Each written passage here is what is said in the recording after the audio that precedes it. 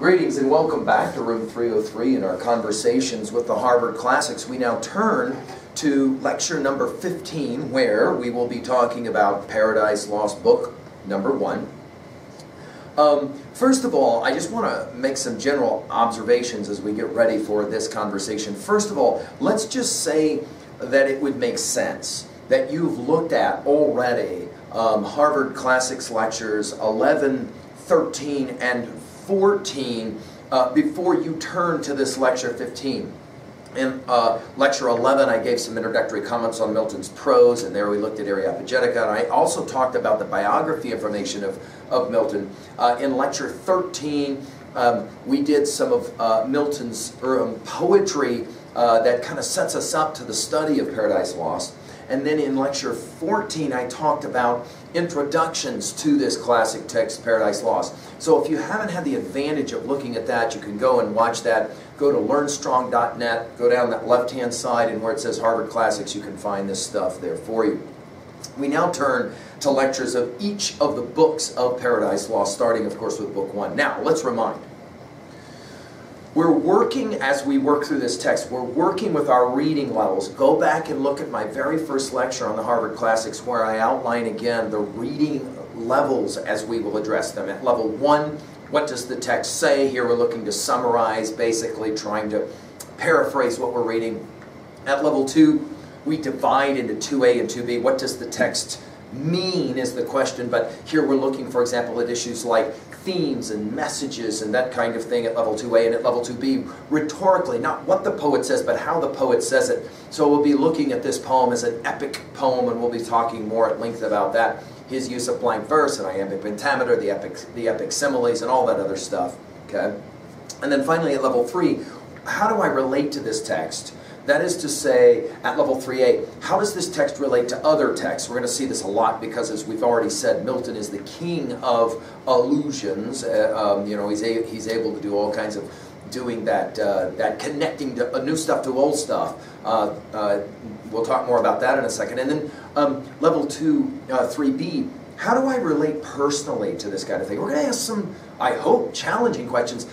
Guys, one of the things I'm trying to do is to prove to you, with all of my lectures that I'm giving to you, but certainly with Paradise Lost, that while it is difficult in esoteric poetry and as we've said, poetry, calculus for poetry or whatever, there's got to be a way for you to connect it. Now let's remind ourselves that our learning definition is the ability, the desire and then the ability, to connect new information to old information in innovative and creative ways. In other words, to derive meaning. Okay? So we're not just here to try and memorize what happens in Book 1 of Republic, Book 2 of Republic, Book 1 of Paradise Lost, Book 2 of Paradise Lost. But our challenge here is to try to find ways to connect in meaningful ways. Of course, we'll point out that Milton is really the Tom Brady, for those of you that know your football and know about maybe the greatest of them all. Really, Milton is that kind of guy, okay? In other words, he is really gifted at this, so we'll just kind of kick back and be in awe. Now, I want to share a private moment here, a personal moment.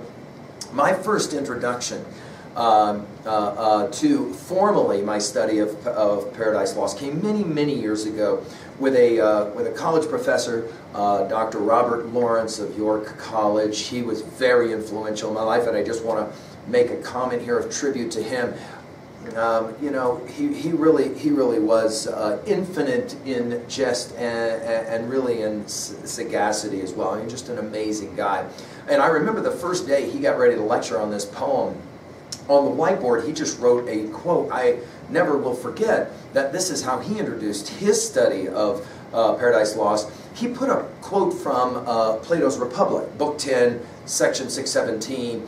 The responsibility is with the chooser, God is justified. Now, there's obvious reasons why he would have put that there. We already saw in our last lecture this notion of theodicy, the justification of the ways of God to men. But I want to begin in the spirit of Dr. Lawrence and to say, I just want to share with you some amazing things about this poem, and we'll see how well it goes for all of us in our study. Obviously, as I've already said, I'm building off of all of the important people who I have studied, and many people have spent a lot of time with this poem. Now, I wish that I could just read every line of Paradise Lost with you and just work through every line. I don't have the time to do that. In the first book, however, I will be doing as much reading as possible for a number of reasons. One, I just want to get you involved in the actual language because it's so amazing. And so much is happening, obviously, in the first book of a great poem like this, and I want to try and point that out as we go. Of course, primarily we'll be working at level 1 as I'm reading, but I'll be making observations that are level 2 and level 3. So I hope you're taking notes. And I hope that as you're taking those notes, you can be able to differentiate my observations that are at level 1 summary versus level 2, of course, thematically or rhetorical. And then, of course, at level 3, how do you relate this to other texts you're working with, or, of course, to yourself personally. Okay? We're going to start at level 1. We'll then move on to levels 2 and 3. We want to see again, just to remind from an earlier lecture, lecture 14, we want to see again this text from multiple perspectives. We want to see it as a text that's, of course, literary. It's an epic poem. We want to see this text, of course, as a text of philosophy or theology. Theodicy is the question. Why is there evil in a world created by an all-loving, all-powerful deity? We mentioned that again in our previous lecture. And of course, we want to see this as a political text that will touch on both psychology as well as sociology as we get into this thing. Now, this is huge because I want to make sure that we all understand this. Go back to an earlier lecture when I made the distinction between apologetic and non-apologetic studies of texts. An apologetic study of a text is to find out what's right or what's wrong with the text. A non-apologetic approach is to simply look at the text and try as best we can to understand it. I want to point this out right away. Because Paradise Lost is a text which is fundamentally a Christian text, although there are many readers of this text who have said, I'm not sure that's totally true all the time. I do want to point out that I have absolutely no interest in any way of being disrespectful to any number of traditions, whether they be religious or theological or, of course, philosophic as well. I'm just simply going to, I'm going to raise questions. I'm going to ask questions, as we always do in 303. But I want to understand right away that this is all done in the spirit of respect, and I don't want to in any way try to offend. But we are going to ask some challenging questions because this poem demands it, and it does demand it. Okay. First of all, let's just give the large picture, a schemata really quickly. There's basically 3 parts to this project, okay? One, there's the invocation that we've already talked about, and then the beginning of the poem, in the middle, in medias res, in the middle of the action. Right away we're going to see, we're going to pick up with Satan. Part 2 will involve Satan. It's an interesting decision on Milton's part. We'll talk more about it later. Why would it be the case that Milton would begin his greatest epic poem with Satan? Not with God, not with Christ, not with Adam or Eve in the Garden of Eden, but rather with Satan. So we'll hear that one. And more particularly, in the first book, we're going to have 5 speeches by Satan that we're going to pay attention to. And that will be the heart of book 1. And of course, immediately we're going to ask the same question we asked when we studied, Homer's Iliad, or we studied Virgil's Aeneid, or when we studied Beowulf together. What is up with these speeches? And at the end of our time together here in this lecture, we're going to ask that question.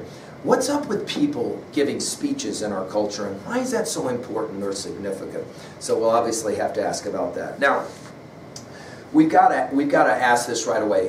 Why begin with Satan, and what's up with Satan? I mean, I've often said that if you pick up a Bible and read it, of course you're going to learn a lot of amazing things in it, but you're going to be even more fascinated by what's not in there. For example, if you get a yellow highlighter and start reading through any Bible in any translation, and every time you see some mention of Satan or Lucifer, you underscore with that yellow highlighter, you're going to have a lot of yellow highlighter left at the end of your reading. The reason is simple. There's not a lot of references to this personage in the Bible itself.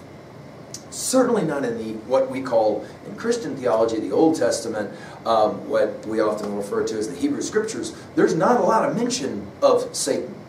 We need to understand that Satan is in large measure then a creation of Christian theology that's borrowed heavily from Greek understandings. And because that's the case, Milton is playing a powerful game right away with the beginning of Satan. We've already mentioned that in our Genesis 3 reading, there is no mention of Satan there. There is the mention of a serpent, but no mention of Satan. There are, of course, textual reasons, obviously, why there will be any number of church fathers and, of course, theologians who will make that connection in their study of biblical text. but explicitly it's never made in the Genesis 3 passage. But this is where Milton decides to begin. Now, at the beginning of each of the different books, we will point out that in his second publishing of this poem, we said that he began with first 10 books and then went to 12 books, he published and wrote what he called the argument, which is a summary. And I love his prose so much that I think it makes sense to just start there. So let's go ahead and just look at the first book argument really quickly. The first book proposes, first in brief, the whole subject: man's disobedience, the loss thereupon of paradise. Notice he calls it paradise as opposed to Eden, and therefore paradise lost, right? Wherein he was placed. Then touches the prime cause of his fall, the serpent, or rather Satan in the serpent. It's an interesting just real brief phrase, not a throwaway phrase at all. Who, Satan, revolting from God and drawing to his side many legions of angels, was by the command of God driven out of heaven with all his crew into the great deep. Which action passed over, the poem hastes into the midst of things in medias res, presenting Satan with his angels, now fallen into hell, described here not in the center, for heaven and earth may be supposed as yet not made, certainly not yet accursed, but in a place of utter darkness, fitly is called chaos. Here, Satan with his angels lying on the burning lake, thunderstruck and astonished after a certain space, recovers as from confusion, calls up him, Beelzebub, who next in order and dignity lay by him. They confer of their miserable manner, their miserable fall. We're going to have a lot of falls in this text. Satan awakens all his legions, who lay till then in the same manner confounded. They rise. This is going to be an interesting moment in Book 1. Their numbers, array of battle. This is what we'll call the cataloging of all the nasty bad guys, the demons. Their chief leaders named according to the idols there known afterwards in Canaan and the countries adjoining.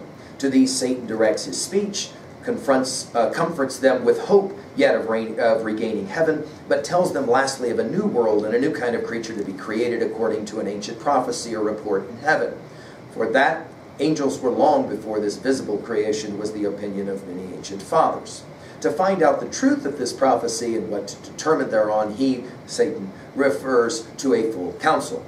What his associates thence attempt: pandemonium. This is going to be the creation of the palace. The palace of Satan rises suddenly, built out of the deep. The infernal peers there sit in council. And that's how the first book will end. So we're going to have, as I said, 3 movements in this one. 1, we're going to have, of course, this invocation of the muse that we've already looked at. 2, we're going to meet Satan and his 5 classic speeches. And then finally, at the very end of Book 1, Satan and the demons will construct this place in hell called pandemonium. Milton made up the word, which basically pan, all, demon, of course, demons, where they all live. And then at the very end of Book 1, we're going to have this decision that they're going to have this council that will look, many have argued, increasingly like what happens anytime you put a bunch of politicians together to have some kind of get-together. Parliament comes to mind immediately. Now, I've already worked with the opening lines of the invocation, so I'm going to go ahead and pass by those. But it's almost like there's a second invocation, and I'll begin there at line 27 with "Say First." Let's just read for a while. Now, I hope you have a copy of Paradise Lost in front of you. Obviously, you can acquire one online. And let's take a look now at just some of the language of this poetry. "Say first," Milton will say, "for heaven hides nothing from thy view, nor the deep track of hell. Say first what cause moved our grandparents in that happy state in Eden, favored of heaven so highly, to fall off from their Creator and transgress his will for one restraint, lords of the world besides." In other words, he asks a simple question: why would anybody living in Eden decide to jack it up? And, of course, here we will begin by making the observation there are going to be a lot of falls in, of course, Book 1. Who first seduced them, to continue now, who first seduced them to that foul revolt? Remember the opening lines of man's first disobedience. The infernal serpent is Milton's answer.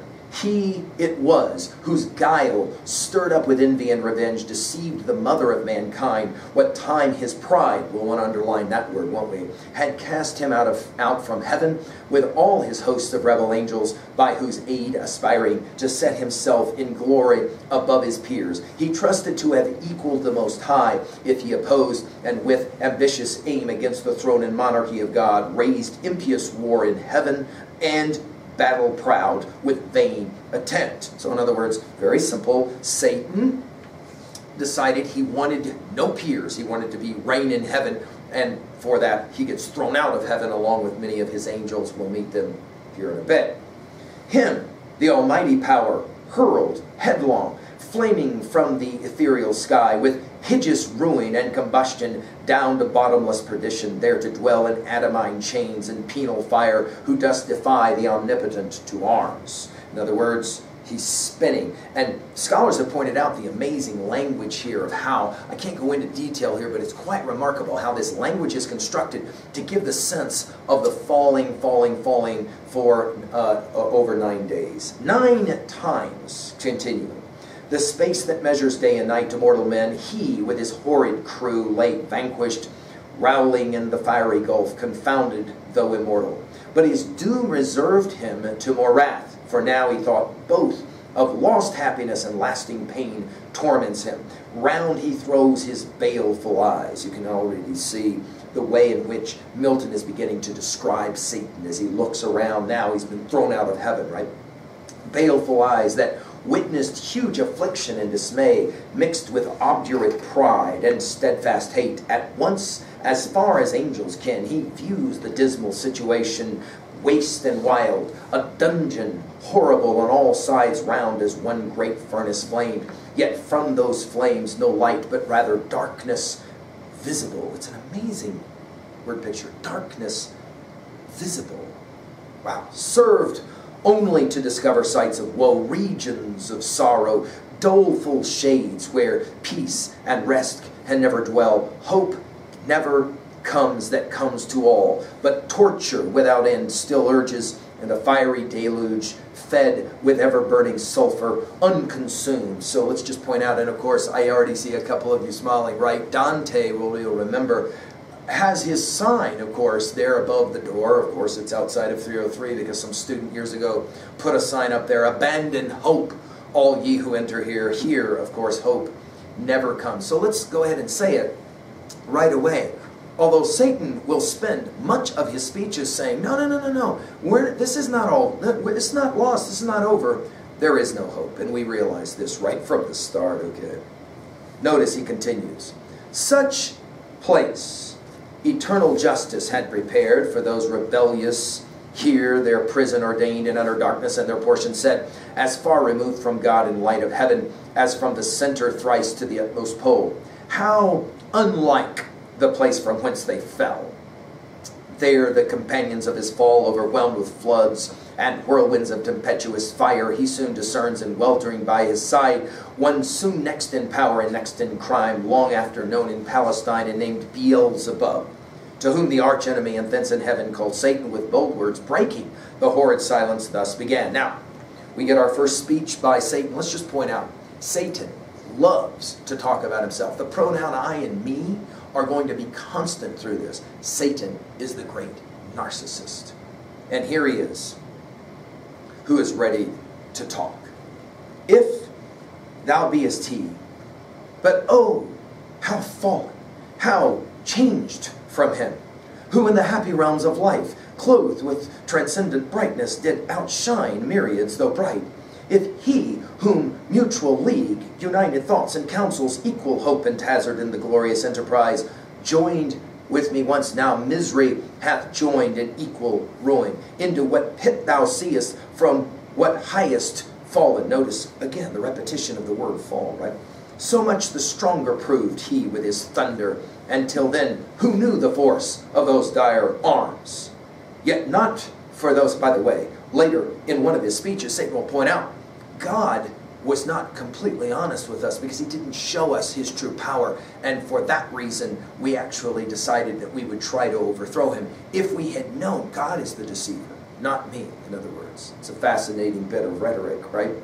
Yet not for those, nor for the potent victor in his rage, can else inflict, do I repent or change, though changed in outward luster, that fixed mind. We're going to get back to this notion of his mind. But he says, I have not given up, and there is no way I'm repenting. And high disdain from sense of injured merit, that with the mightiest raised me to contend, and to the fiercest contention brought along innumerable force of spirits armed, that durst dislike his reign, and me preferring his utmost power, with adverse power opposed in dubious battle on the plains of heaven, and shook his throne. What? Listen to these lines. This will sound for the first time, see here, talking to himself, and yet trying to reason through the fact that he was thrown out of heaven and down to hell he goes. What? He says, though the field be lost, all is not lost. The unconquerable will and study of revenge, immortal hate and courage, never to submit or yield, and what is else, not to be overcome. Now, in lectures on American thought, I've often pointed out that one of the important ways to think about the American psyche is to say, of course, as we say it when we study the Declaration of Independence, don't tell me what to do. It's interesting, of course, that that document is written in 1776. Think about your date here of 1675, right? Fascinating bit of history, 1676, 1776. Here we go. Notice he says it. I'm not giving up. There is absolutely no way. Keep reading. That glory, never shall his wrath or might extort from me, to bow and sue for grace with suppliant knee, and defy his power, who from the terror of his arms so late doubted his empire. That were low indeed. That were an ignominy and shame beneath this downfall, since by fate the strength of gods and this inferior substance cannot fail, since through experience of this great event in arms not worse in foresight much advanced, we may with more successful hope, note the irony, resolve to wage by force or guile eternal war, irreconcilable to our grand foe, who now triumphs, and in the excess of joy soul reigning holds the tyranny